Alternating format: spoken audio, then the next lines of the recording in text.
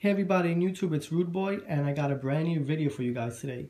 Previously I made a video with the Elgato HD60 capture card, the Astro powered splitter, and the Astro A40s. Now basically I was able to show you guys how to capture your in-game audio, your live commentary, your party chat, and the voice chat in-game.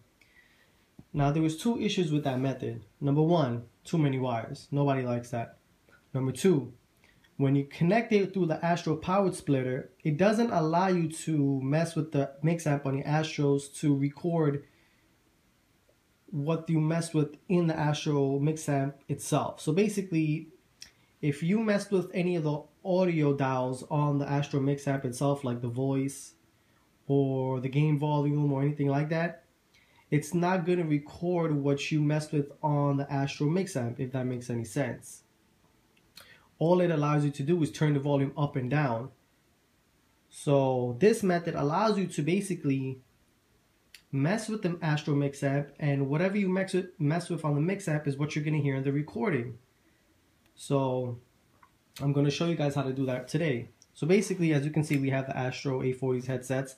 The mix amp is on below me, and I'm going to show you guys that in a few. My Xbox One controller and the power adapter. You're going to hook everything up stock, the way it was originally. Now, here's what we're going to do. One end is going to go into, the controller.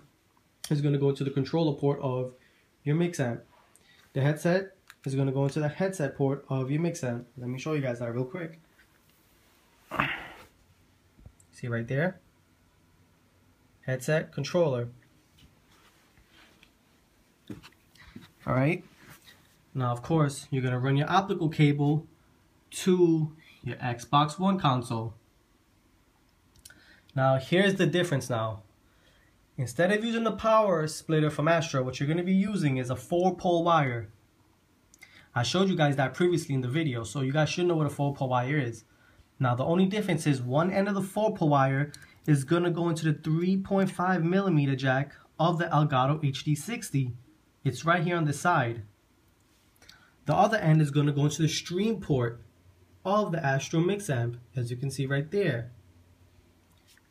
Now, for your software settings, what you're going to have to do, guys, and this is very important,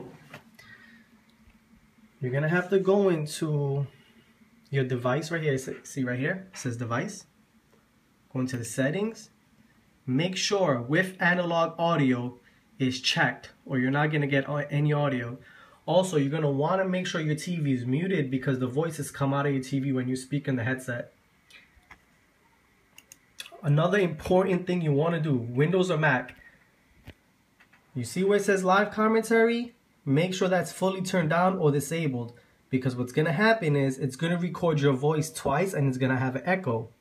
Now, the only problem I've seen with this method, first of all, it sounds great, but we haven't figured out a way to basically change the volume of my voice. So I'm trying to figure that one out.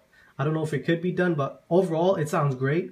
If you want to hear how it sounds, my last 2 Destiny videos I did on my YouTube channel, that's recorded using this method.